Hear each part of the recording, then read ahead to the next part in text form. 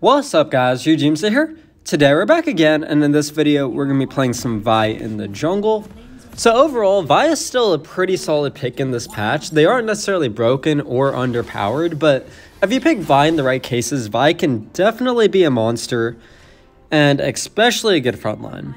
So the main reason why I actually picked Vi in this match is because we're going up against an enemy Kha'Zix, and Vi does a really good job of shutting down Kha'Zix. And the main reason for that is because you have really good gap closing potential, so you can easily crowd control up Kha'Zix on his engage.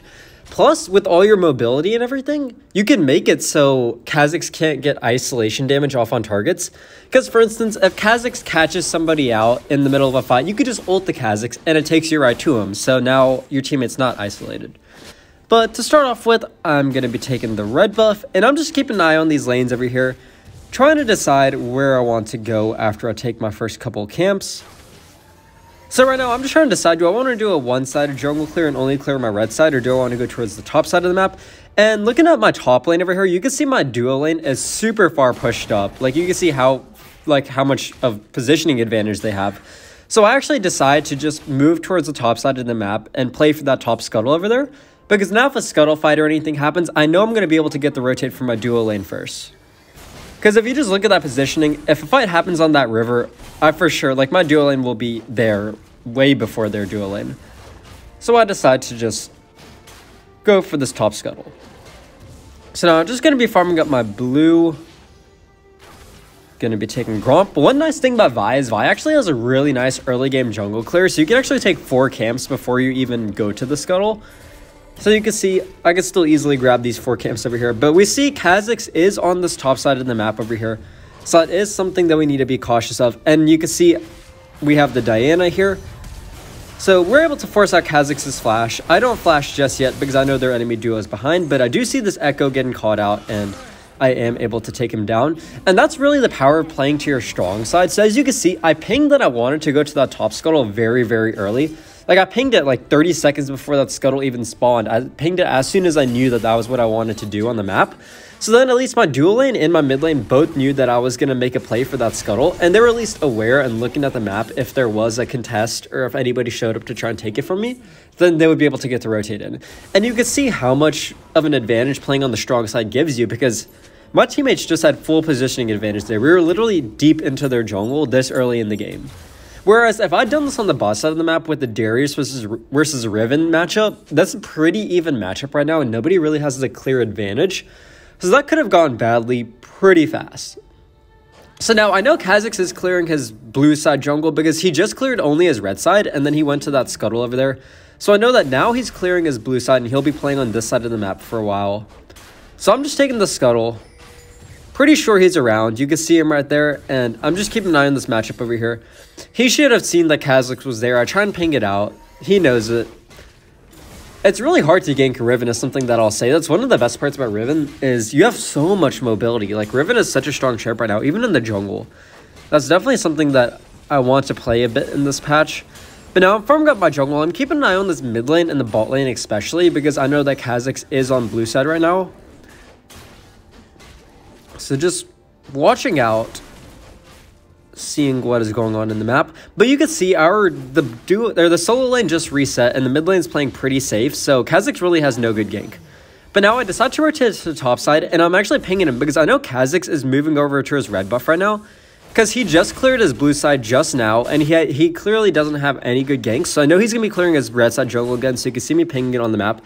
And you can see we actually just caught him on a ward over there, so we're able to see that he is on that top side. And it's just really nice to ping it out for your teammates if you know where the enemy jungle is, because by knowing he's on red side, you know the only lanes which he can gank are either the mid lane or that duo lane over there. So really, I'm just ghosting this duo lane over here and making sure that they don't get ganked. And I could easily play for a counter gank if Kha'Zix does go for something crazy. So actually, Kha'Zix was sitting inside of this bush, and I'm just thinking if I could get a good engage, but I just back off there. Go back to farming up my jungle. My duo lane knows that they're there, so they should be able to escape if they need to. So you can see that's pretty good. And it looks like Kha'Zix is he's just finishing farming up his red side. I'm going to reset and get my Trinity Force over here. I don't really want to overextend into a Galio underneath turret. That is how you get kited back and how you get crowd controlled and died. That's a big mistake a lot of junglers make, especially in the dual lane. Ganking the dual lane is really, really tricky because now there's 2 chimps, and especially supports can throw ganks off because with the extra barriers or some crowd control or something, you can easily mess up a gank. So now I have my ultimate. I'm looking for a good fight over here. Seeing if I can make anything happen. Trying to see if maybe we could start something up. So you can see we have all our ultimates off cooldown, and it's actually really key. So I get a good engage there, get some good damage, and then run off. And notice what I do here. I really just play around my backline. I don't dive too deep, and I let my backline do their poke. So I let them do their poke, and then when the Kha'Zix engages, I just get them off of the backline.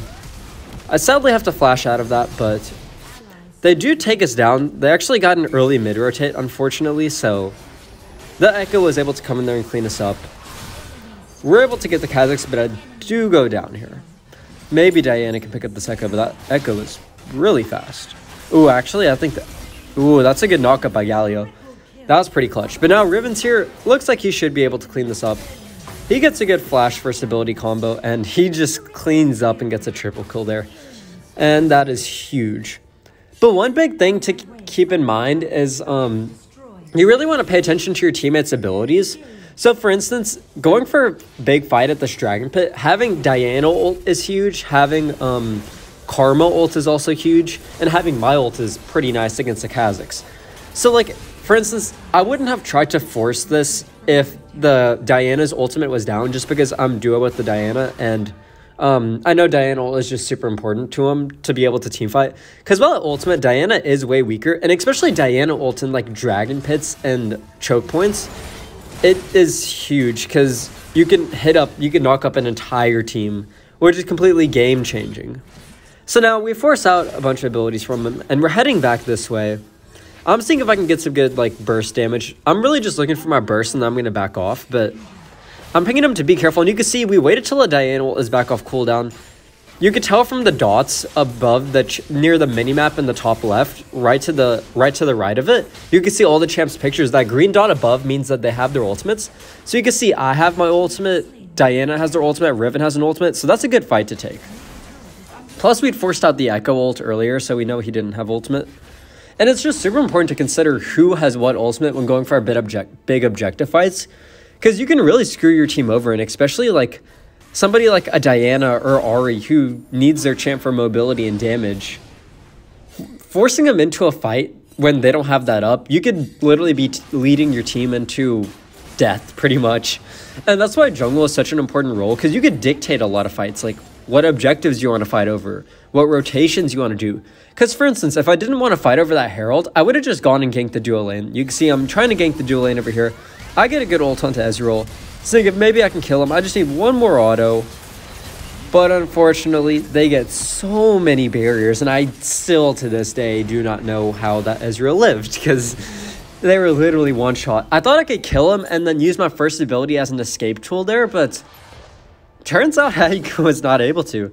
It looks like the Galio ult plus the Ezreal barrier was a bit much. And they were barely able to survive that. If the Caitlyn had been in a better position to follow up, we should have been fine there, but unfortunately, that gank went kind of south. That's just an unfortunate one. But as for what gameplays I want to do next, I will tell y'all a little secret. I have been working on Lee Sin the past couple days, and I have gotten pretty decent at Lee Sin, because I know a lot of people have been requesting Lee Sin ever since I started up making Wild Rift videos. And I always said Lee Sin isn't really my type of champ, and it is a different playstyle than what I play, but it is something that I can still learn and something that I'm willing. But I have some really fire Lee Sin gameplay, so make sure to like and subscribe if you would like to see that, as I already have that gameplay, and I could definitely upload it in the next day or two. I'm telling you, it is an exciting match. It's like a 4v5 match with an ADC and Mumu running it down bot side, running it down the dual lane. And it gets pretty intense. But you can see I just land my poke and then I get out of there. And then I'm trying to let my backline do some work. And that's really key as Vi, to be able to play around your backline, because the crowd control that you provide for your team, it can either help you dive or it can help your backline peel. So for instance, if you see somebody caught out of position, it can of course be very, very useful to engage onto him. But it's also really nice if your teammate's being dove upon by an Echo or a Kha'Zix. Getting them off for like a split second can make it so your teammates can create enough distance to where they can actually kite him back pretty effectively. Ooh, looks like that person caught out. I don't know why they're overextended that far with no vision or anything, but I'll let them do them, I guess. I'll just mind my own business. I'll try and ping them if I can, but it's okay if they don't listen. It happens. But now I got my Guardian Angel and gonna be looking to go for a good engage. We have Diana ult. All of us have our ultimates off cooldown. I'm keeping an eye if they dive these people over here, then I can look for a good counter gank. And that's another really important thing actually about tracking the enemy in the early game and the enemy junglers, because you can set up for some really good counter ganks if you know where they're going to look to gank. But now, I try and get in range to land an ultimate on somebody, but I realize I don't need to, really. And we're able to pick up a kill there. But the big part is we still have Diana ult, so that's huge. We still have Diana, we still have Riven ult. So I'm pretty comfortable taking a fight again if I see an opportunity. So right now, I'm just farming up their jungle. It looks like we want to dive this, which I am okay with. I see Kha'Zix is in mid, so I'm not too worried about him being in the area, but I get a good knock up onto Galio. We're able to pick up the Ezreal, and I just ult down this Galio. And now I'm able to get this Darius off of our backline. Able to take him down, and now looking to get back onto this Kha'Zix over here. Able to get him too. And a really cool thing that you could do on Vi is, even if you don't have any abilities up or anything, the least you could do is, like, if you run up to a teammate against a Kha'Zix, you'll un-isolate him. So, like, even if I didn't have any abilities or anything, I could have just ran up to the Caitlyn, and then Kha'Zix wouldn't have been able to get isolation damage. And although that's such a minor thing, it really, really negates Kha'Zix's damage by so much, because he really relies on that isolation damage. Like, if you've played Kha'Zix, you understand that without isolation damage, Kha'Zix is one of the weakest junglers out there. The thing that makes Kha'Zix broken is his isolation damage and people mispositioning. But if you can make up for your teammates mispositioning by helping them pretty much heal, then that can be a complete game changer against Kha'Zix. And that's the thing about Vi too, is because you're super burst, or you're super tanky too, and your second ability gives you good barriers, you can survive a lot of Kha'Zix's burst. So even if you do get caught out and you're a bit isolated, you could generally still survive a decent amount of time. Plus you have good escape with your first ability.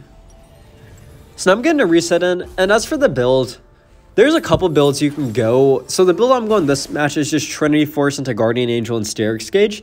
And that build is really good against squishy champs, against squishier comps in general. So most of them are pretty squishy. None of them really have much tank except for the Darius has a little bit and the Galio has a little bit, but nothing really significant.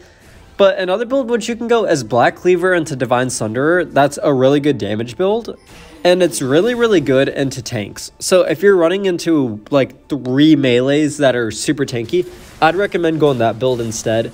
And you could also go Conqueror if you want. So my personal choice is Aftershock just because it fits my playstyle really well. But I know a lot of people prefer Conqueror, but that's really just up to your personal preference. And Conqueror is probably better in lower tiers because you need the damage to help carry more fights. But in higher tiers, you could just peel back for your teammates. And if you could do that effectively, you really don't need Conqueror in my opinion. So now I'm resetting. I'm trying to reset and see if maybe I can stop this Ezreal, but I decided to just go to this Baron. Unfortunately, our Diana does go down, but we still pick 4 people up. The Ezreal's pushing the top wave, but I think it's worth it to trade that top turret for a Baron.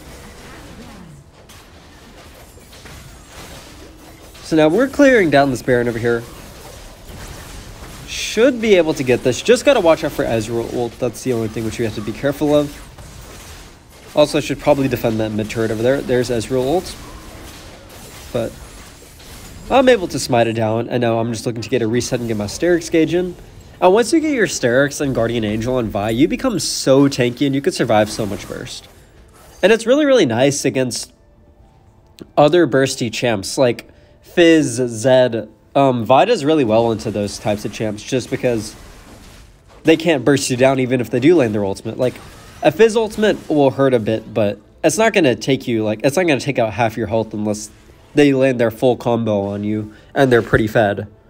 Same with Zed, because if a Zed ults you, they're kind of wasting their ultimate if they don't use it on like a backline squishy instead. But now I'm just pushing a side lane over here. Vi's pretty good at handling themselves in a side lane. I'm just trying to make it so the waves crash at the same time, so I'm not diving too far because I don't want to go down or anything. So I'm just making it so all 3 waves are crashing at the same time. That's really how you maximize the Baron buff. Notice how top wave, mid wave, and bot wave are all pushing in right now. And they really can't deal with all 3 Baron waves at the same time. So I still have this Herald over here. I'm taking down the inhib over here. And now looking to get the second mid inhib turrets. Actually, try and get this Echo over here. Force out the ultimate, and they go down over there. But now we have all 3 inhibs, and we're just able to end just like that. But if you enjoyed, make sure to like and subscribe. Leave a comment down below. I hope y'all are excited for the Lee Sin video, which will be coming on in a couple days, because I know that's been very requested for a while, but that's going to be it. I'll see y'all in the next video.